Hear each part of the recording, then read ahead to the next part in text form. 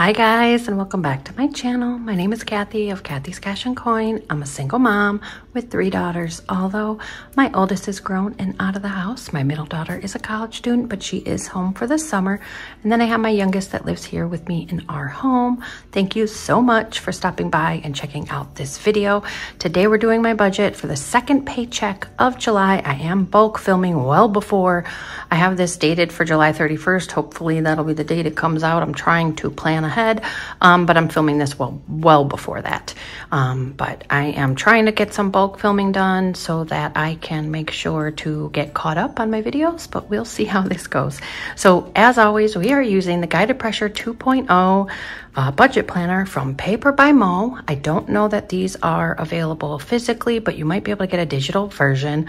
I love this planner. I love the products Paper by Moe makes, and so this is what we'll be using. And like I said, this is my budget for the second paycheck of July. I get paid bi-weekly, so let's get into this. Okay, again, I get paid bi-weekly. I have one income. That is my income from the post office, and my income this paycheck was $2,285. All right, so the first thing we have is our Venture 1 payment. And for Venture 1, it is $285. That's a little tiny bit more than the minimum, but we are not focused on Venture 1 right now. We'll be focusing on Synchrony. All extra payments will be going to Synchrony. So, oh, I put that in the wrong place.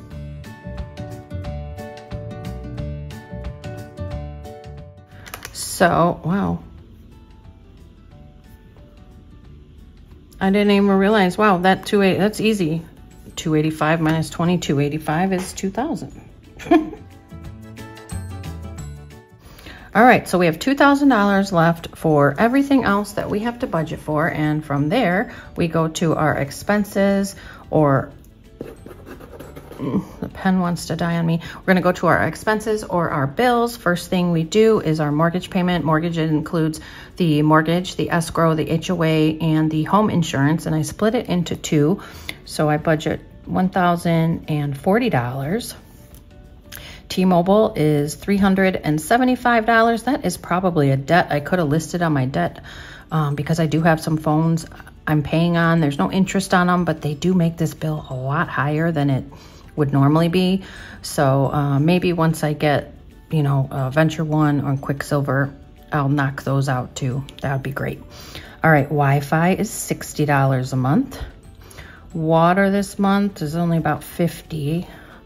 Gas for my car, I think I mentioned in my last budget that my mom filled up my gas tank. So I am not gonna need as much gas money as normal because I started out this paycheck with a full gas tank basically. So we're gonna just budget $75, and I'm thinking that should be good. My iPass is for tolls, and I do need to add some money to that because I did take a few trips back and forth to Michigan and rode on the toll roads. So we're gonna total this up and see where we're at.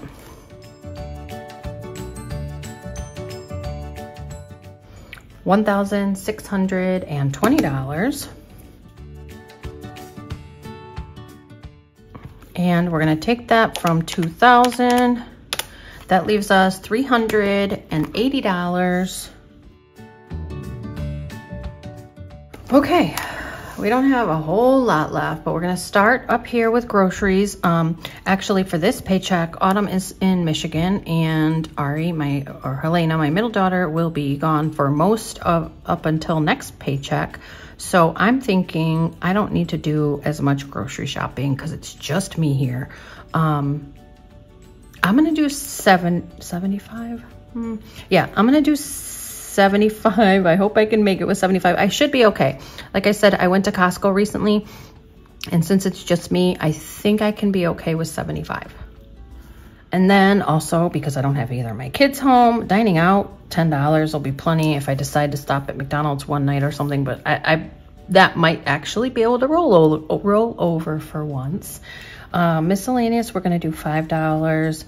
Clothes is one that I've been doing at least $20 a paycheck because that money has actually been going towards my Kohl's card. But since I know we're going to pay off Kohl's at the end of this month, I'm going to drop it down to 10. even though I do need to build it up because obviously we do need a clothing fund, but we're just gonna, because this paycheck is a little bit lower, we're gonna keep it at 10. Gifts we're also gonna put at $10. I'm gonna use my Mother's Day, Father's Day challenge for my mom's birthday gift, and then all I have is my nephew's, and then there's not another birthday for a while after that, so I think 10 should be okay. Pets and health are each gonna get 20, so this is gonna be $40.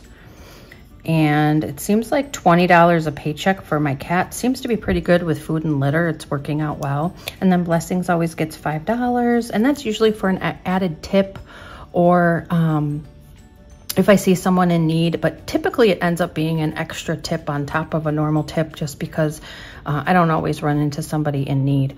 All right, so we are gonna total this up.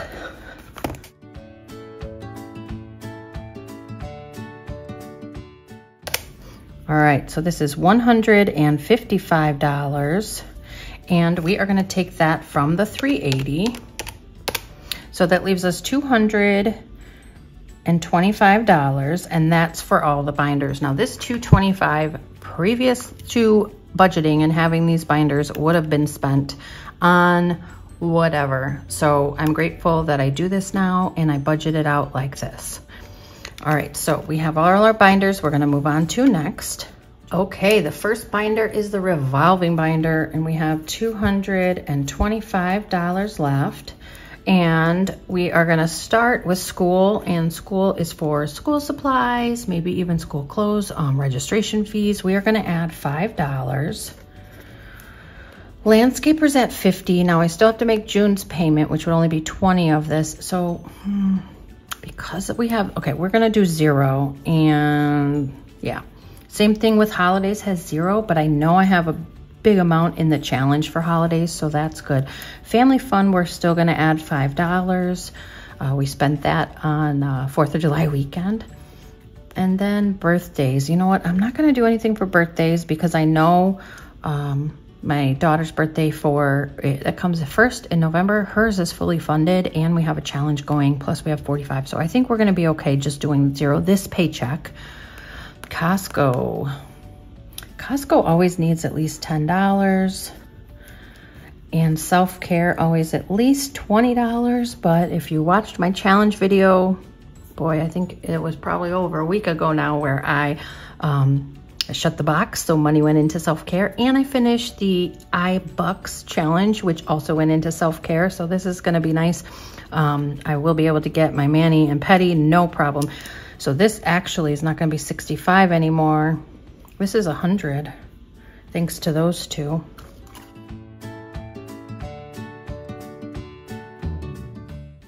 So we're gonna have 120, which is more than needed for my mani and pedi, which is great because it would be nice to have some actually roll over instead of always depleting it. Giving, I am gonna add $5 too, because I do need to send a gift to someone out of the giving envelope, so we're gonna add 5 there. And then Mom Fuel is gonna get $5 for all my coffee needs. I'm gonna have to go get some coffee soon. And then miscellaneous will also get $5. So let's add this up and see where we're at.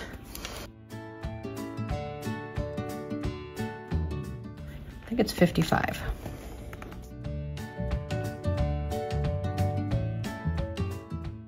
Yep, $55. Oh, we're gonna take that from the $225. So that leaves us $170. Oh, this pen or marker, $170. Okay, moving on to our sinking fund sheets. And what did I say? We had $170. Okay, so this is our dated binder. These all have specific amounts that need to be put in them every single paycheck, starting with Christmas. And Christmas, we are adding $15 to. And then car registration, which won't be due till February, we add $7 to. Amazon Prime, we need to add $9 to it. This last paycheck of July, it'll be fully funded, and then I can put it in my account when Amazon comes out of my account in August. So that's awesome. That one will be completed or fully funded for this year.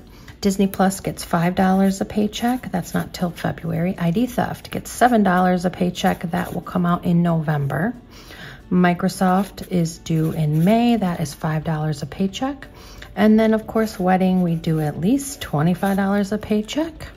Then these last three, Carb Manager, which is an app, Waste Management, and ButcherBox, they're all going to get $2.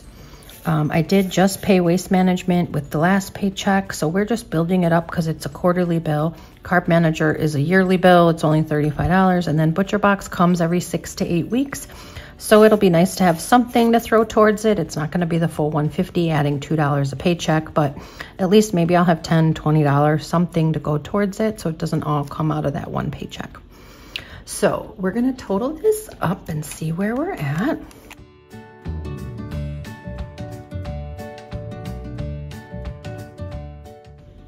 $79. That's a big chunk of the 170. So 70 would make it 100. So we should be at $91, I think. Yep, we're at $91 remaining. And we'll move on to the next sheet. Okay, so we have $91 left over. The next sinking funds are my long-term sinking funds. These are all ones, they don't have a specific date, but they're kind of important to me.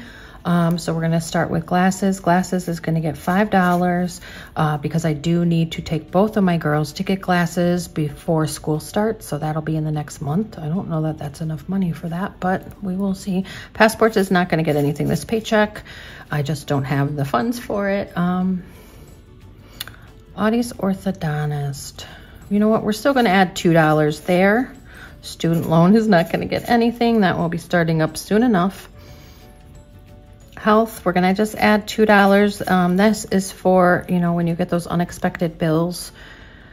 Yeah. Ooh, okay. Car maintenance is getting $10. I do need an oil change. It's that time already. And boy, oh boy, that's probably all of that money gone already. And then swim team is going to get $10 as well.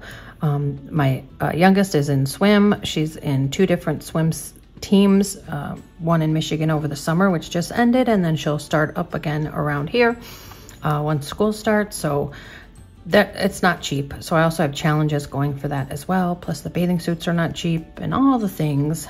We're moving on to, this is just, I'm going to add $2 just to fund when I needed a vacuum or my new comforter, things like that, that are a little bit more pricey that I would like to get for myself. It's just kind of that extra fund.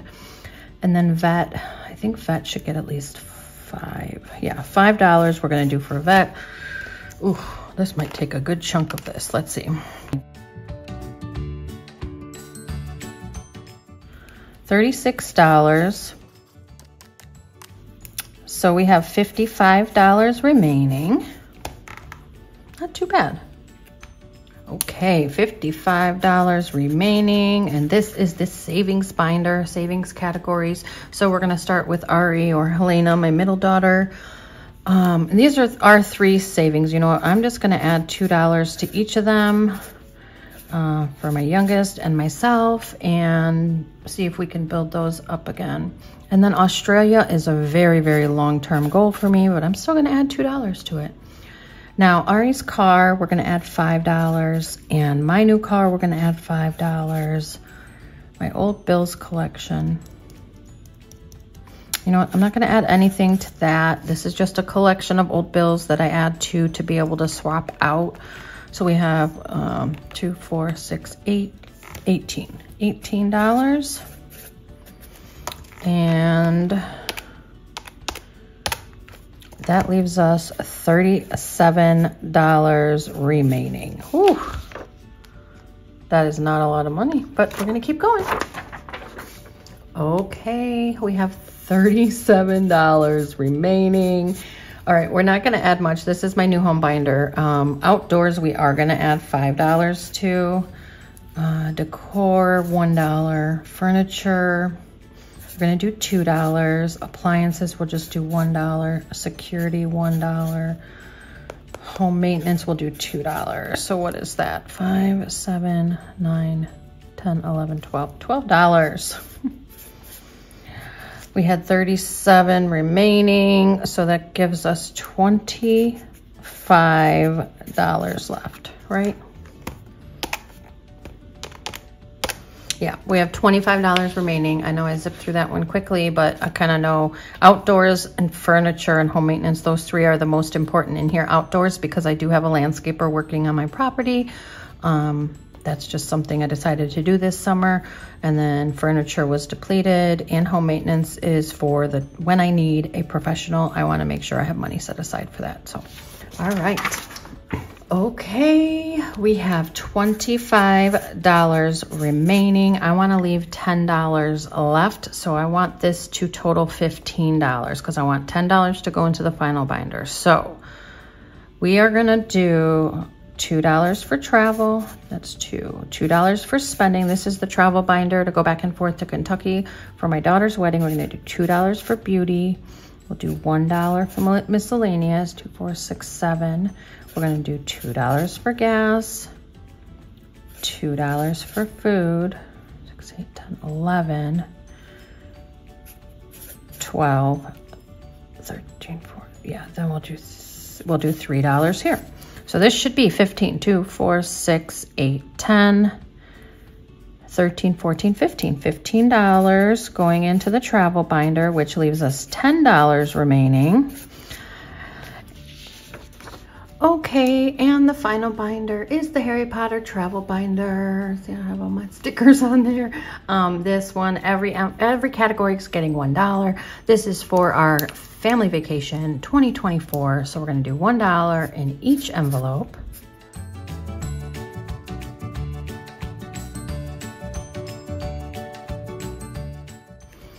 Which gives us $10 because there's 10 envelopes, which means we should have 0 remaining.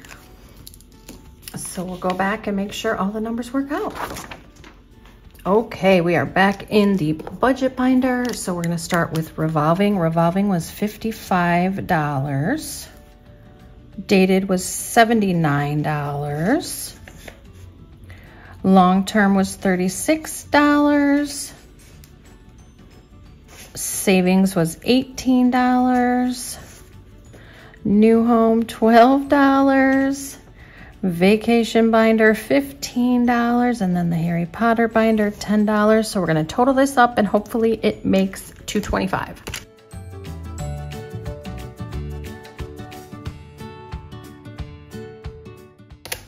$225. Which gives us a 0 base budget, exactly like we want to do.